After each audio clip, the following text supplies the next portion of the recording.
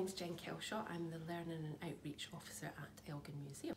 A large part of my job is getting young people and teenagers into the museum and getting them to realise that the objects that we have here are held in trust for them. It's their heritage, so getting them to come in and use and enjoy the resources from the museum.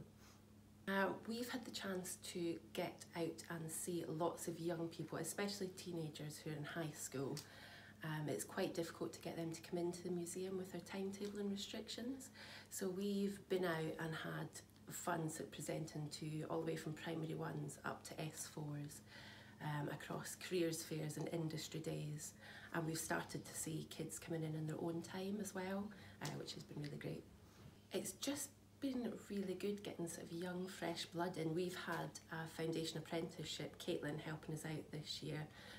So she's been growing in her confidence. She's actually been helping me present at the DYW industry days and things, but she's also helped me out. It's been a while since I did my computing standard grade, so she's kept me up to date with how to do my spreadsheets and things like that. So it's been a bit of give and take. She's been wonderful help, and it's just really good to sort of let young people know what career paths are out there. The museum offers so much resource for if you're thinking of history, if you're thinking of going into teaching.